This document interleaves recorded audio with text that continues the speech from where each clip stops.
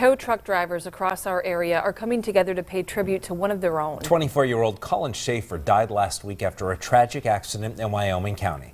Eyewitness News reporter Kelly Choates live for us in the control center to show us how he's being remembered. Kelly? Good evening, Nick and Candace. His family members say Colin had a contagious smile, and he was passionate about anything on wheels. That's why his colleagues want to do something special for Colin in this story you can only see right here on Eyewitness News.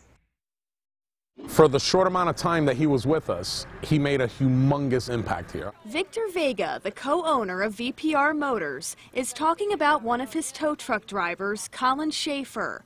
The Lake Winola man only worked there for a couple of months, but Victor told me it didn't take long for him to realize that Colin loved his job and his truck, nicknamed the Green Goblin.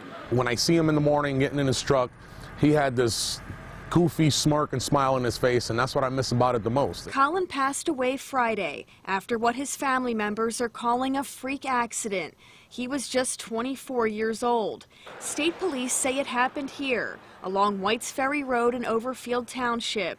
According to troopers, Colin's wrecker was stuck in a field, so he attached a cable to a telephone pole across the street. That's when another driver hit that cable, causing it to snap and hit Colin.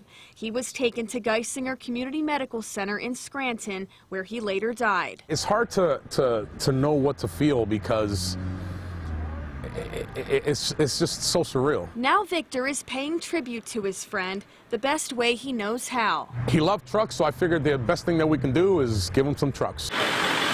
This tow truck will join dozens of others on the way to Colin's Celebration of Life ceremony at the Triton Hose Company Wednesday night. Victor says he made a promise to Colin's loved ones that the wreckers would light up the night for his final ride. Just to show the brotherhood of the towing community, because it really is. The towing community can be competitive, can be cutthroat, but when one of us goes down, it hurts everyone. Victor told me the response from fellow truck drivers has been overwhelming, and he has received condolences from people all over the world.